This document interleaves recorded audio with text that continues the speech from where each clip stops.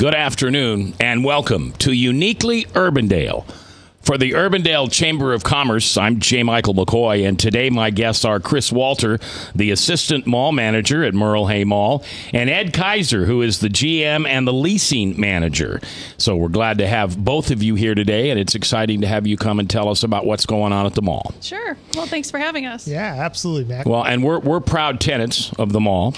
I think you probably know this story, but I've been trying to put a radio station on this floor for about 20 years. I know you know that story, so we're really happy to be here. All right, so Chris, let's talk a little first about some of the new things that are going on here at Merle Mall. Because even though Merle Mall is Iowa's oldest mall, yes, and one of the largest ever, right.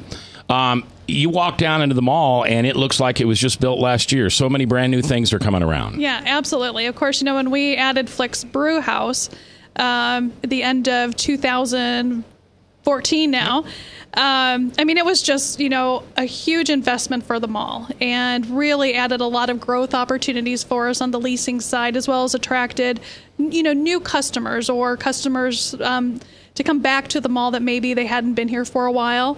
And I think that you'll see, kind of how this has led to now leasing opportunities in our food court. We're kind of rebranding that.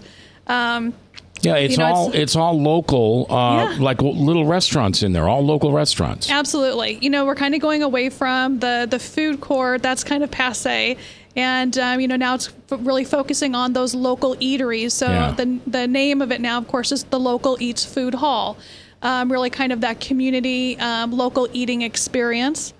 But yeah, like I said, we have all, of our tenant spaces in the food hall leased up, and we really encourage people to come out and try them. It's really good food selection.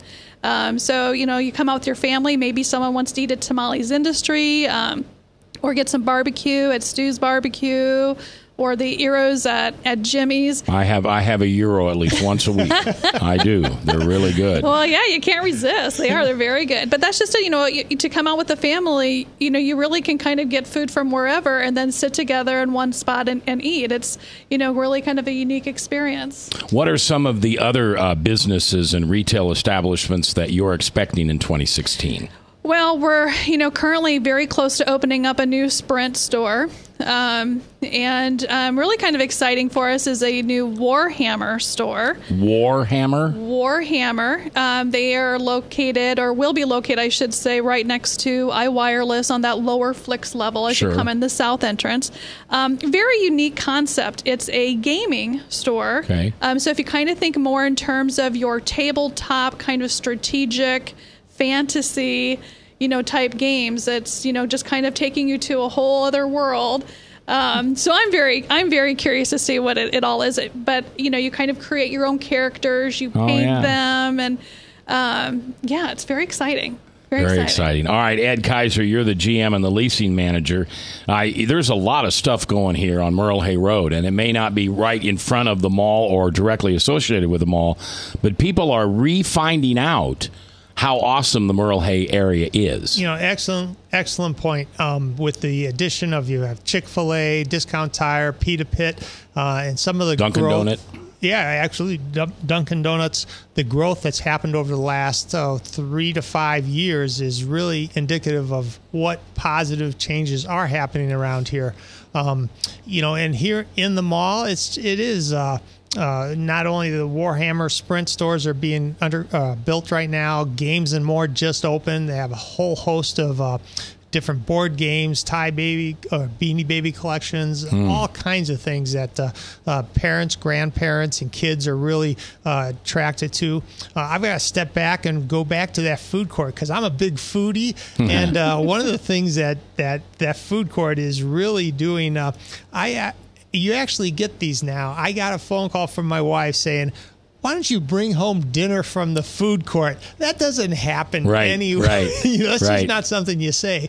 But with, Chris mentioned, Tamales Industry, one of the things that was amazing to me is they're back there. They grind their own corn to make their tamales. They've got awards, the Vietnam Cafe, Best in Des Moines, 3 years in a row. It's just one after another. The quality is it's really impressive. So I encourage people to come over and check out the food court because you're going to be surprised at both the prices and the quality. It's outstanding. And, of course, we've got the major anchors here. You've got Target to the south. You've got Sears to the north, and Sears is going to stay here at the mall. Yes. Yonkers. Yeah, absolutely. And Sears is investing in their building. They've got a lot of action going on there with the closing of the store on the south side of town. They're expecting a significant increase in business up here because that is a loyal customer base, that Craftsman brand. Yep. And so we're going to be seeing more of that here. And it's just, again, talks to the quality and the excitement of what's going on in this area.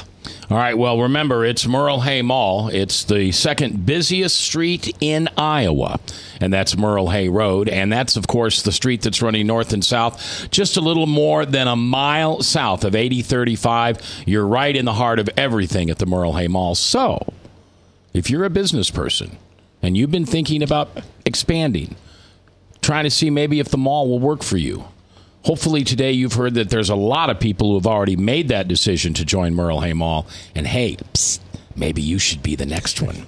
Okay? Kris, thank you very much for being here. You. Ed, thanks for being here.